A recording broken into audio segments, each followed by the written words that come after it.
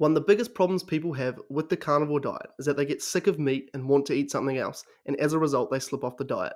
So in today's video, we're going to address just that. First, we're going to have a look at why we get sick of something, and then I'm going to break down what you can do so that you never get sick of meat again. If you don't know who I am, my name's Max German. I'm an online fitness coach who's helped hundreds of people lose weight with the carnivore diet. So, why do we get sick of eating a food? When you think about it from a surface level perspective, it doesn't really make much sense that when we eat the exact same thing for multiple days in a row, that after we have it multiple times, we start to enjoy it less and less. Now the reason for this is because toxins like the defense chemicals in these foods start building up over time. Now let's look at an example of almond butter on toast. Let's say you had that for breakfast every single morning for a month. Why is it that after a month you start getting sick of it? One of the defense chemicals in almonds is literally cyanide, which has been used throughout history by assassins to poison people. So what happens is over time, as you eat more and more almond butter, more and more of the cyanide is going to accumulate in your body. And after enough times of being poisoned, your body's going to be like, whoa, whoa, whoa, whoa, whoa, stop that. We don't want any more of the stuff. So it's going to send you a negative feedback mechanism in the sense that it's no longer going to taste as good. Now this applies to literally any food, even if you're just eating the toast by itself. Because wheat contains lectins, over time, the lectins would build up, and so you'd start to get this negative feedback mechanism as well. Now, I'm sure there's at least one person watching this video and thinking to themselves, there's no way that's actually it. How could our taste buds be that smart? Well, I want you to think about this. When you have a massive meal and you eat to the point where you're completely full, you're borderline feeling sick, and you just cannot put any more in your mouth because the food tastes so disgusting. If we didn't have such incredibly sophisticated and complex taste buds, why is it that this food that tasted amazing 10 minutes ago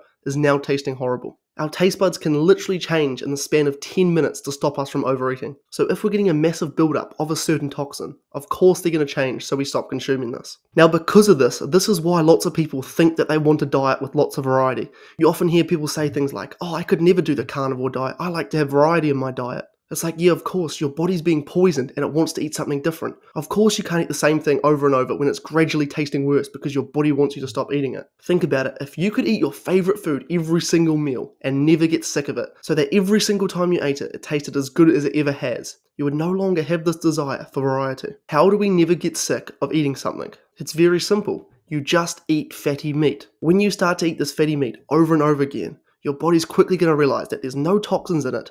It has every single nutrient you need in the perfect quantities, and that you just feel amazing in general after eating it. And so because you're not getting this build-up in toxins like you would if you're eating some sort of plant, you're never going to get sick of it, assuming you don't do these next two things that I'm going to talk about. The first thing you need to do is avoid putting seasoning on your meat. You see, all of these spices are toxic to us and they contain a number of defense chemicals. The easiest way you can see this for yourself is if you eat some of it by itself. When you eat something individually, if it tastes bitter, if it doesn't taste good to you, that means your body is giving you a negative feedback mechanism and it's not good for you. So what will happen if you put these spices on your meat is that over time, the defense chemicals in these spices will build up in your system. And so as I talked about earlier, it's going to start tasting worse and worse. However, because you're having this on your meat, it also means that your meat is going to start tasting worse and worse. So what will happen is people will think, oh, I'm just sick of eating meat, when in reality it's your body telling you to stop putting spices on it. Now this can literally be something as simple as pepper. I had a client once who told me he was getting sick of eating beef. So I said to him, well, how are you cooking it? What are you doing with it?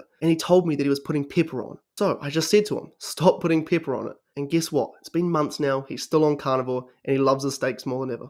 Now another thing these spices are going to do is mess with our taste buds. Because these spices just have so much flavour to them, especially like the spicy ones and stuff like that, because when we eat meat and it has a much more subtle taste, it's just going to seem like meat has a lot less flavour than it actually does, due to the contrast in taste between the spices and the meat. So if you are putting spices on your meat, I highly advise you take them off, and you will find that over time, just a regular steak with a bit of salt on it starts tasting better and better to you. Hey guys, it's me again. I wanted to let you all know that I've written an ebook, which is a complete beginner's guide on the carnivore diet. It's only 17 pages long and it covers everything you need to know. So whether you're a seasoned carnivore who wants to refresh their knowledge, or a beginner who's looking for some way to get started, this one's for you. All you have to do is head down to the description of this video, click the top link, and I'll send it to you for free. And on top of that, I'll send you a couple emails each week with some bonus tips I have regarding the carnivore diet. There's no catch. It's literally all for free. So go down to the description to claim your free copy now.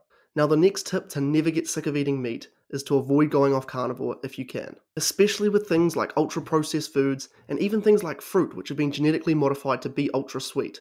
Again, as I talked about earlier, due to the massive contrast in taste between these things, the subtle flavour of the meat isn't going to be quite as appealing. So every time you go off carnivore and your taste buds get exposed to this massive amount of flavor, it's going to make the taste of meat slightly worse. So when you're not messing your taste buds around and they're in more of their, I guess you could call it, natural state, meat is just going to start tasting better.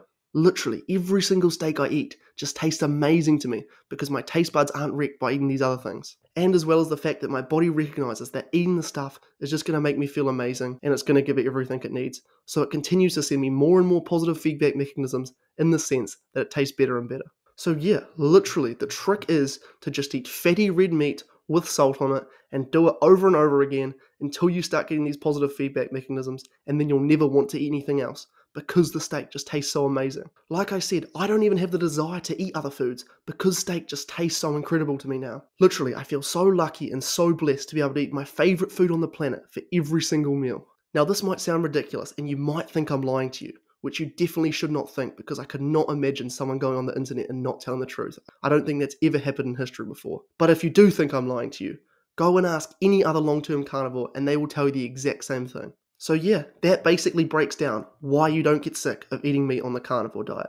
If you enjoyed this video and you want to see more of my content, consider subscribing. It's completely free and it means you'll see more videos like this. If you have anything to add or any questions, leave them down below and I'll see you guys next time. YouTube reckons you'll like this video I made, so if YouTube's got it right, click that button.